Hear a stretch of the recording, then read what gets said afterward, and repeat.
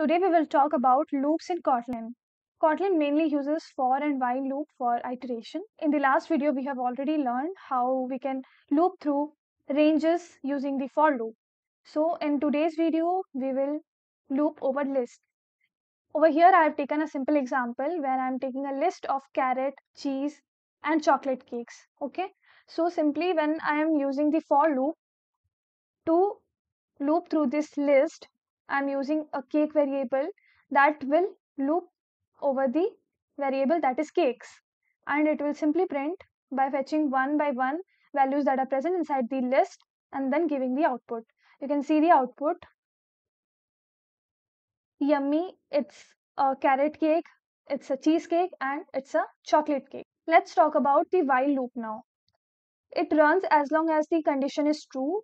So over here I have taken an example where cake eaten is equal to 0, and the condition that I'm checking is cake eaten should be less than 3.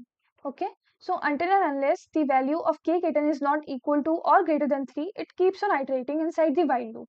Okay, as soon as the value of cake eaten becomes 3, it exits the while loop. Okay, and when it is executing, it keeps on printing eat a cake, eat a cake, eat a cake, and all. Okay, next, there is another loop, that is the do while loop. It executes at least once before checking the condition. So here is an example where I'm asking it to print bake a cake and then cake baked plus plus.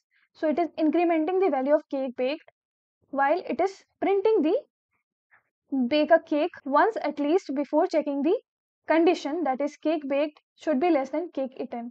Okay, so if this condition is true or false is a secondary thing, but first it will print bake a cake because it is a do while loop, and do at least does its execution once in the entire iteration of the do while loop. Okay, hope this is clear, and I'll be pinning up a few questions for you to practice. And if you like the video, don't forget to like, share, and subscribe to our channel. Thank you for watching.